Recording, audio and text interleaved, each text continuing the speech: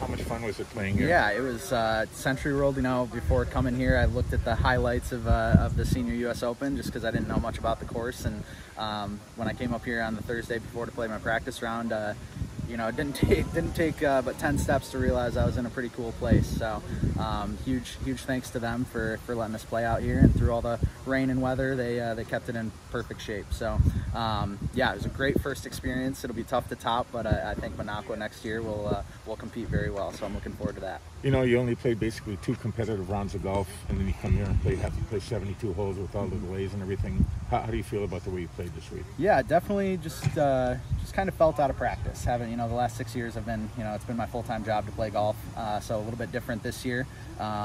Just looking into getting in my upper 20s and kind of transitioning to figure out what's next in life. So it's still obviously very fun to compete, but I think I made 4 double bogeys out there this week. Typically in the past I would pride myself on avoiding those doubles, but you know, I think I also led the field by, last night I was leading the field by 4 in birdies. So, yeah. You know, I do hit the good shots still too. I just got, you know, I got to eliminate those big numbers, and I think I can still be very competitive. Yeah. You know, with your Big Ten experience now, you see another Big Ten guy win this tournament. What do you think of his game and his potential in his future? He is solid.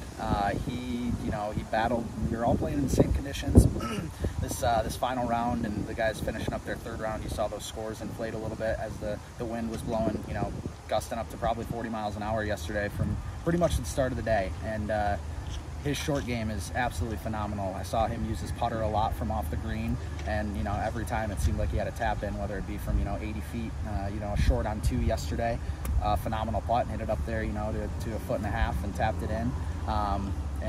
Yeah, he's very solid. If he keeps at it, I think he'll be pretty good. Yeah. Great. Thanks so much.